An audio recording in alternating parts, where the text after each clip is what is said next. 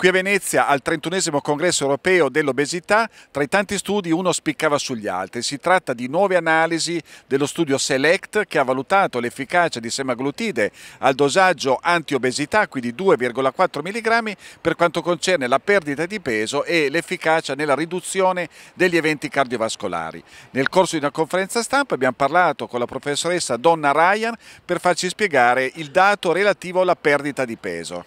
Donna, which is the main message of the SELECT study from the weight loss point of view? Not the cardiovascular one, but the weight loss just. I think physicians want to know what is the effect of using semaglutide long term. So the most important thing is that we showed that using semaglutide for 4 years was safe and effective.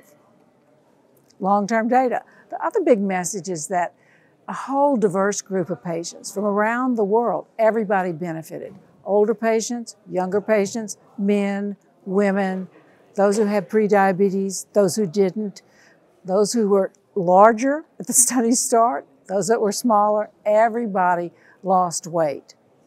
Which were the dosage of the drug for these 4 years of study? So patients were prescribed semaglutide and we tried to get the dose up to 2.4 milligrams, which is the recommended dose for obesity.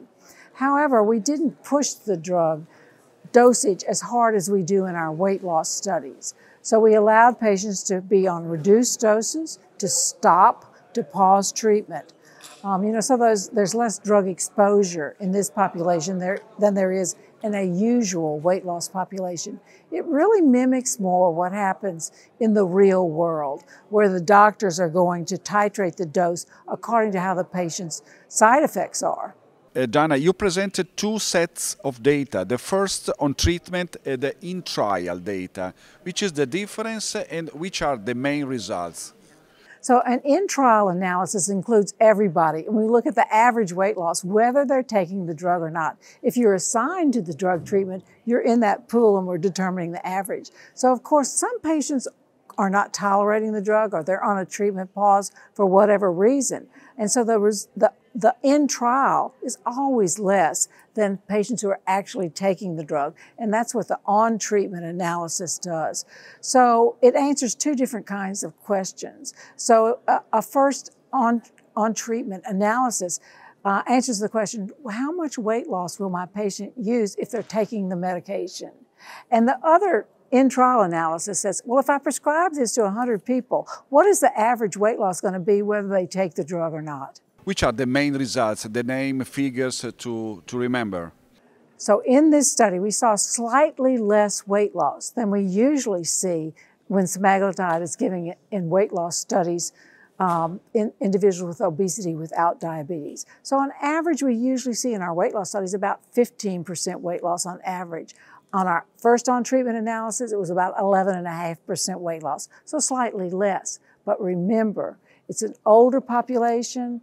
They may not have been on that full dose, and it's a population where no one was trying to lose weight. They were being given advice about how to reduce cardiovascular risk, how to live healthy lives, but no one was in the study to lose weight. So we would expect slightly lower weight loss. But still, clinically significant weight loss, enough to give a lot of health benefit. Another interesting data is the change in the BMI class. What have you seen? We usually report our weight loss in terms of percentage weight loss from baseline. Sometimes we'll report kilograms of weight loss from baseline. We prefer percentage because it's a little more generalizable than kilograms, because people who have a higher weight are going to lose more kilograms because they have more kilograms to lose. But I think we need to move to an analysis of treating to target. So what is our target? Is our target a percent? No, our target is better health. So one thing we did in this analysis is we looked at the people who were able to achieve at 2 years a normal BMI, or a BMI that was not in the obesity category. And more than 55% of patients on semaglutide no longer qualified for that obesity category. And 12% actually normalized BMI. So that kind of target is meaningful in terms of how we would expect health to improve. There has been also a very good balance between efficacy and safety. In these 4 years of study, the drug has been very well tolerated.